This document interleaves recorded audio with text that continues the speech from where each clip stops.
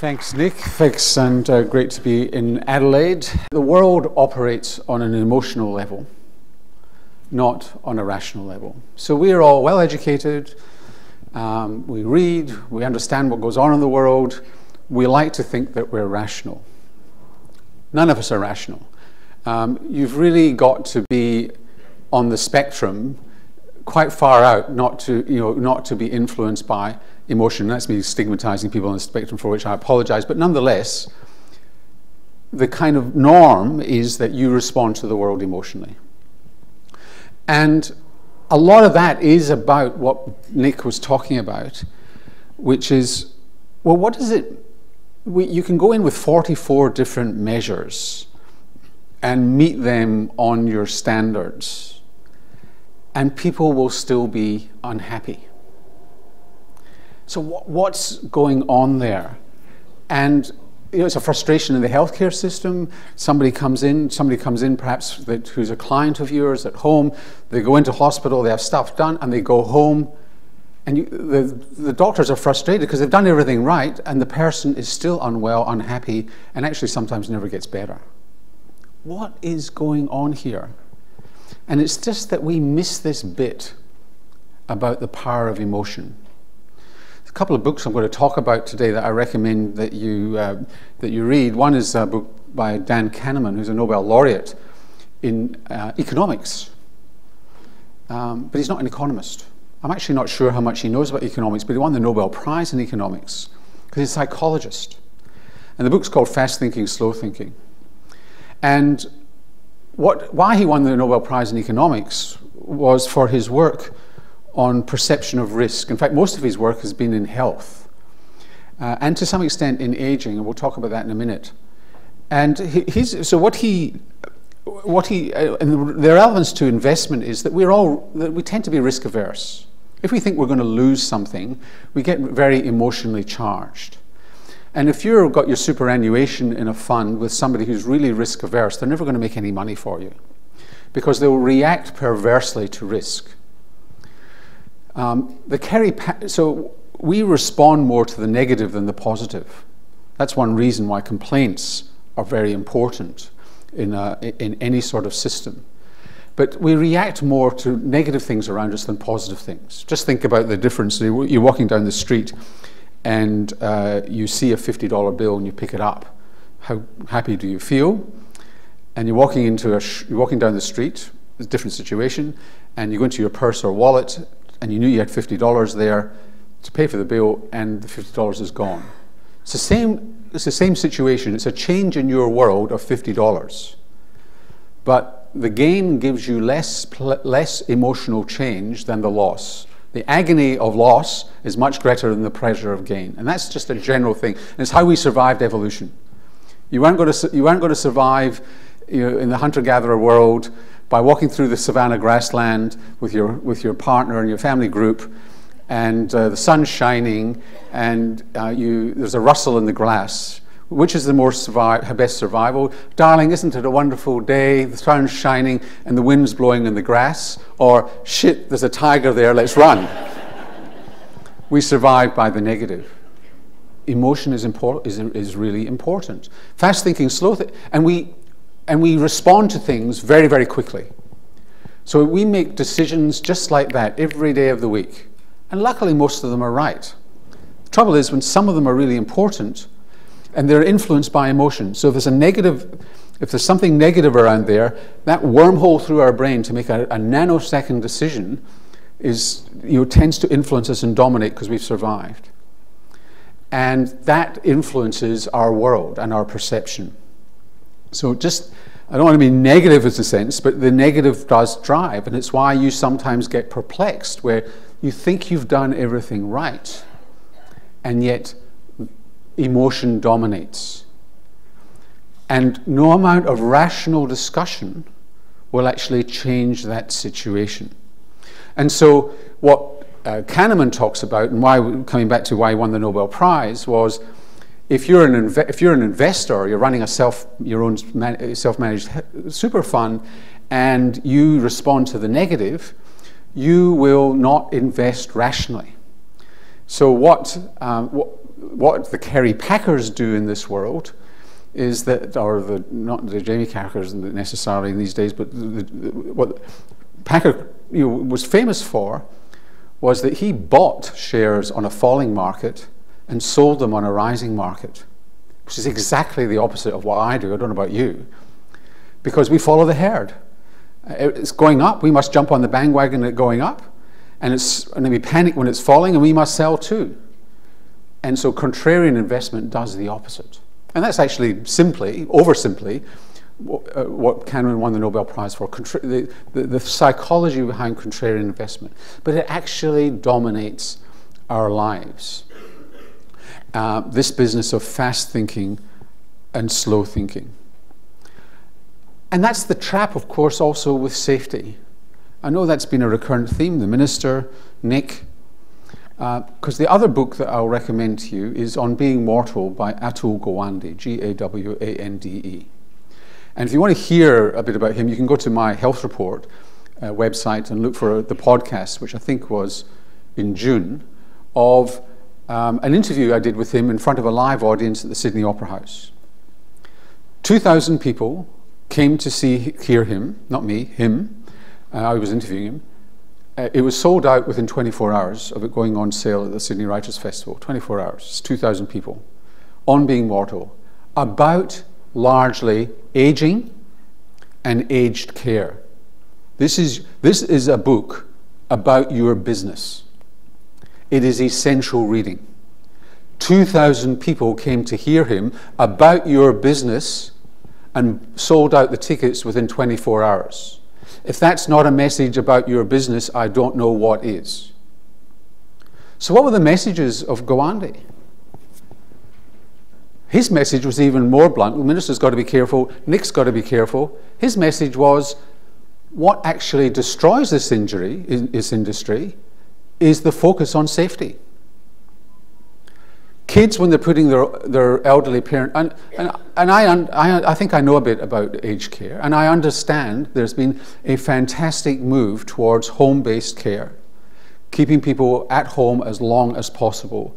And that's hard work, and it's messy work in a sense that you've got to go with what's there, and it's probably a reason why some of the compliance is a bit lower, because it's actually really tough work. But when he talks about residential care, he says what kills it is safety. So when kids want their parents to go, there's all sorts of reasons why kids want their parents to go into residential care. Some good, some not so good. But what they want, in many cases, is their parents to be safe. They're worried about wandering, accidents at home. They're going to be much safer if they're in a home. And you feel that that's your responsibility. What if something terrible would happen? His dominant argument in that book is that focus on safety removes autonomy. He describes very amusingly, he describes some residential aged care, and there are some examples of this in Australia, where people are organized into pods, where you have your own room, you're not having to share with somebody you don't know, and you recreate the control of daily life, where you've got your own fridge, your own kitchen, you can go to the movies with your carer and so on. But then the question is, what do you leave in the fridge if somebody's not swallowing properly? And if they've got diabetes, you're going to keep, what sort of food are you going to have in the fridge? And Gawande says, well, let them eat what they want. How bad, if they're going to be happy and they have a little choking episode, so they have a little choking episode. If they're going to have, how much risk is it going out to the movies with your carer if you're lucky enough to have the resources to be able to do that?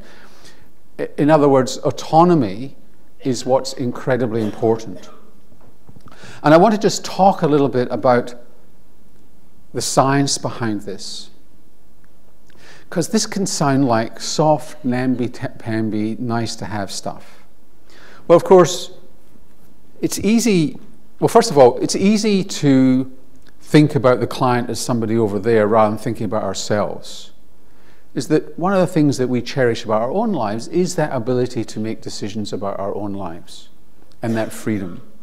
I can decide, am I going to the movies tonight, if I'm lucky enough to have the resources to do it, or I've got a babysitter, or what have you. I can choose what I eat. Autonomy is the core of what we do. And this actually has a lot of evidence around it in terms of how well we feel about ourselves and the world. Not only that, it actually determines the illnesses we get, how long we live.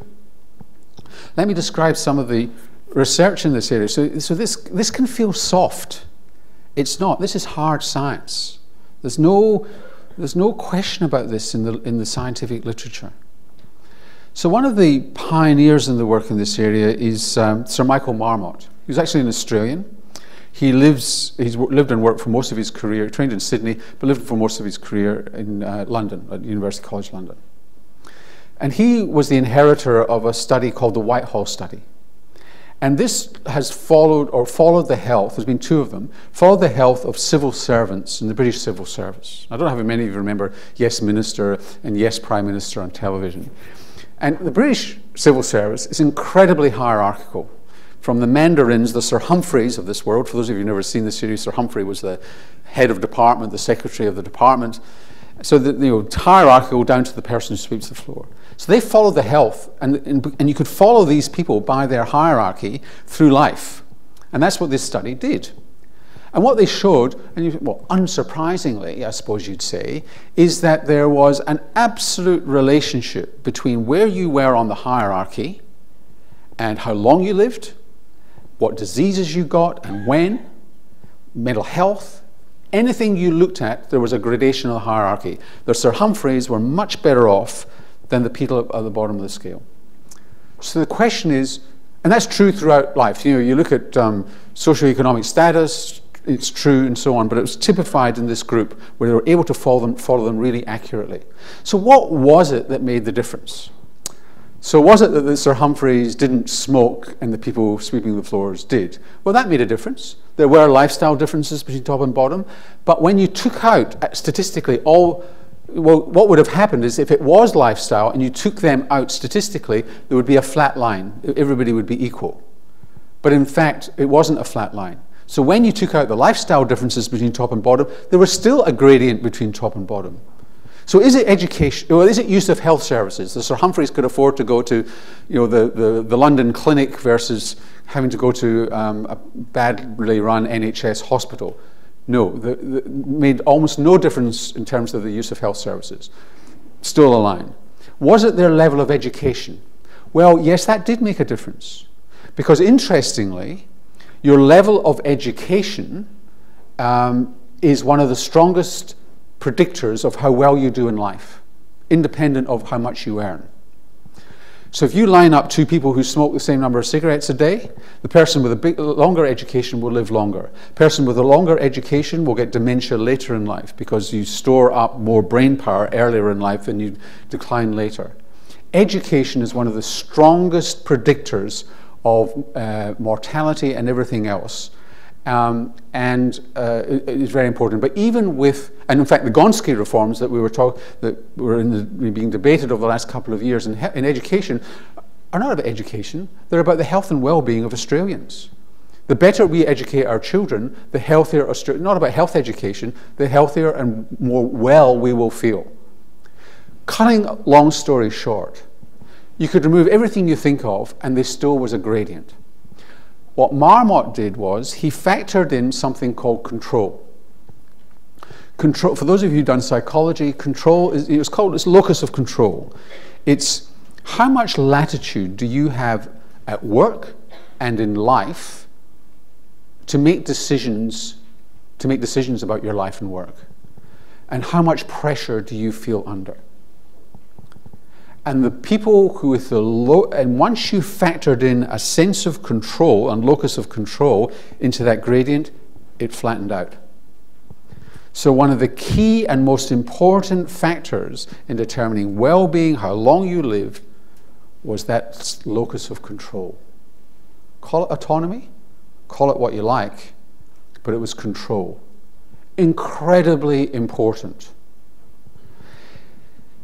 So this is people in the middle of the British Civil Service who are being told what to do and being pushed around, and their lives are totally prescribed. And it could be a single parent with 3 kids who's on a pension, and life is just too much for them, and they are totally out of control. They haven't got a boss telling them what to do, but life circumstances takes away control. It's also what happens in Aboriginal communities where they've been dislocated and fragmented, where kids have been taken away from their parents generationally, no recognition of land. We hear Aboriginal people talking about this story and don't realize that this is hardcore science. What's been done to Aboriginal people in this country absolutely goes in line with the science. Loss of control, and lives are lost prematurely. And then it's a disintegrating spiral, because as the West Australian Aboriginal Child Health Study has shown, you've got children growing up in families where parents die at 50. And you have no continuity of parenting simply because people die, and this loss of control. What's this got to do with you? Well, it's got a huge amount to do with you, because we're talking about the importance of autonomy and control. And interestingly, a researcher called Len Syme at the University of California, Berkeley, has taken this one step further. Because he has argued, but just let me finish off in the Aboriginal community story. And of course, what have Aboriginal communities done? Is the successful ones have taken back control. So what do we call Aboriginal medical services? We call them Aboriginal medical services. Aboriginal communities call them community-controlled organisations. They're the bosses. They control it. They tell the doctors, the physiotherapists, the nurses what to do. And there are some incredibly powerful and successful community-controlled organisations. Len Syme took this further at University of California, Berkeley. This is really important research. He disagreed with Michael Marmot. They're friends, but they disagreed with Michael Marmot. He thought it was more than control. He said there's still a gradient. When you actually look at it, it flattened out a lot when you remove control, but it didn't flatten out completely. So what gave you this flat? He reckoned it was something called self-efficacy. So he did a study looking at what actually deep down happens when you've lost that control. And it is this ability to make decisions and actually do something about your lives. And because we tend to focus on poverty when you're looking at things like this, but it's not just about poverty. It's other situations as well. So what he found was that people in that situation where they lost control lose the ability to do things about their lives. So he showed single women with kids in the Bay Area of California, San Francisco, when they were looking for social support and they had to go into one of those dial 1 for this, dial 2 for that, dial 3 for that, they hung up the phone. It wasn't that they were incapable of doing it, it was just one step too far. When you look at people who've gone through cancer care, very quickly in cancer care, people lose this self-efficacy. People who might have PhDs, be chief executives of companies, they lose this self-efficacy as well, this ability to make decisions. It makes people sick, either sick mentally and psychologically or sick physically. So this control factor, this self-efficacy, is not a nice to have. It's not a nice to have. It's core to our being. Most of us in this room have it. The people that you care for and serve, they have had it in the past. And they remember it. Even when they've got dementia, they remember it. They might not be able to articulate it, but they remember it. We don't really know why people wander. We speculate, but they're looking for something. So this idea of consumer-driven care, easy to say, bloody hard to do. It's a struggle for all of you.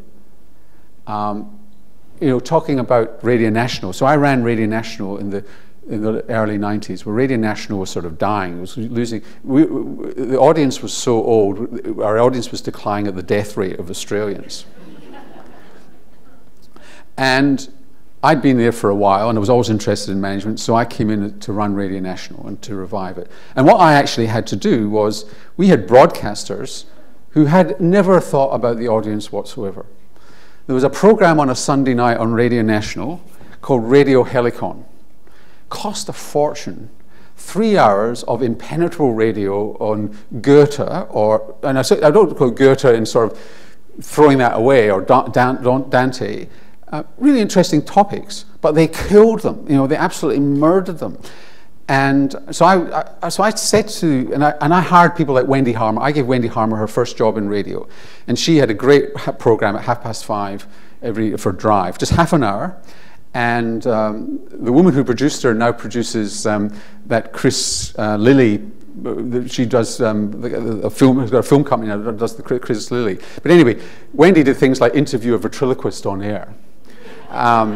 Stuff like really mad stuff. Anyway, I did this. I went down for one of these interminable staff consultations in Melbourne, and I was just getting broadcasters to be focused on the audience, for God's sake.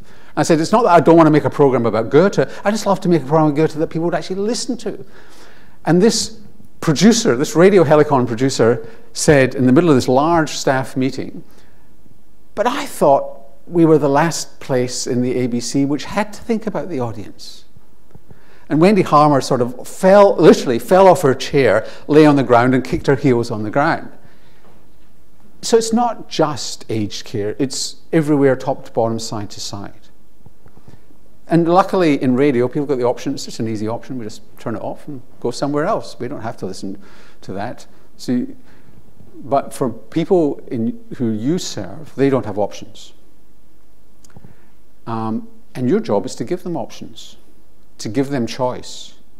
In an environment which is resource constrained, where expectations can be too high, but they still want their options. And what do you do? What corners do you cut in order to give them?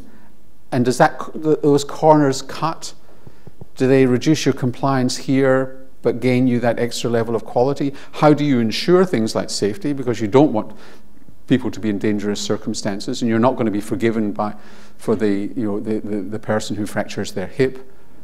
But how do you balance that out? It's a problem for the people who accredit you, and it's a problem for you too. But it's a challenge more than a problem.